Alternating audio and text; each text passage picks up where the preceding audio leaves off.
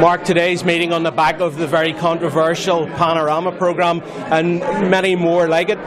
Yeah, there's been a number of revelations at the end of February. We had a very explosive spotlight programme by Vincent Kearney on the Mount Vernon UVF. Following that, we had a programme looking at the shadowy and secret special branch organisation, the Weapons Explosive Research Centre, that showed how they interfered with weapons that killed people. And then we've had the Panorama programme, and we've seen the extent of collusion-led Burr in the period of a few months.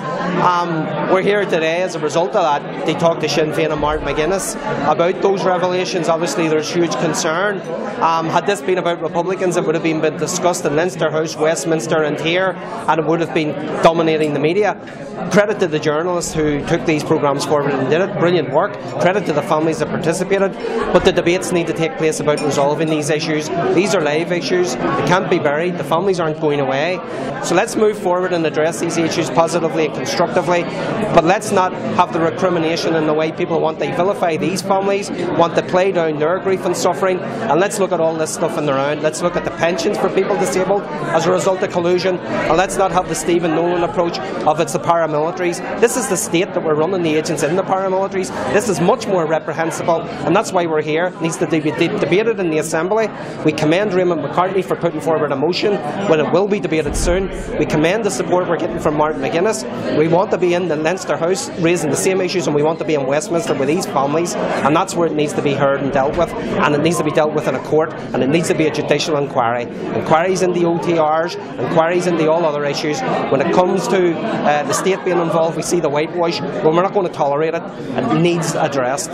You're here today, of course, to meet Joint First Minister Martin McGuinness. What do you hope to achieve with this meeting? Well, already we have the support of the Joint Minister. Already he is committed to do what he can for these families. He cares deeply about this issue himself targeted through collusion on many occasions with many of his colleagues. So they know more than any other people the real cost and the human devastation. But they're committed to helping us and helping the families, and we welcome that, and we want to build upon that, and we want to do that, as I say, in Dublin and in Westminster.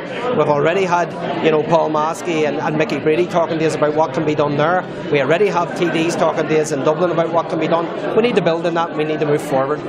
Eugene, how important are meetings like this with Deputy First Minister? Meetings like this are very, very important because it's shown it to the world. There was more media there at the meeting, and I just hope that it goes out and shows the world exactly what happened. The counterinsurgency gangs, the collusion, these people cannot walk in the sunset, murder innocent people and walk off in the sunset. The British government was responsible for all these murders. We're hoping to achieve just to bring this here out into the media, just to show the world exactly what Britain was doing. No one will ever go to court for this or go to jail for this, or it is just to bring it out and show it to the world exactly what happened, how the British government were murdering their own citizens. Well, my name is Aidan Falls. My father, Patrick Falls, was murdered on the 20th of November 1974 by the UVF and their associates in the Glenanne gang. We're here today to highlight my father's murder and also to pursue truth and justice. And I honestly believe that eventually I would like to see the British establishment in the International Criminal Court at The Hague for war crimes. We believe that the British state are guilty of mass murder, and we believe it's time for truth, and that the British state should be held accountable for committing mass murder in Ireland. The Irish government also need to take responsibility for their failure to act and not play a full role in actually making people accountable for committing mass murder in Ireland. I have to talk because my son can't talk, and I am looking justice for Gavin. The man that murdered my son is walking free round Portadown and has never been taken up for this. He was trained in England and in Wales. He's an assassin. He works for MI5 and has done, and they protected him. Gavin wanted to be an architect, I've paintings all around the house. You want to see his drawings? I'm here today to represent Gavin. And we're not going to go away. I am not going to go away. I've already said I'm a thorn in your side.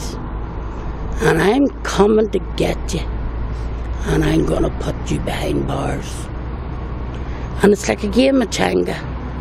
I'm going to start from the top and work my way down and expose every one of them for what they are. Murderers. But like one of the other victims said in there, when they die, their children will take over. So by me.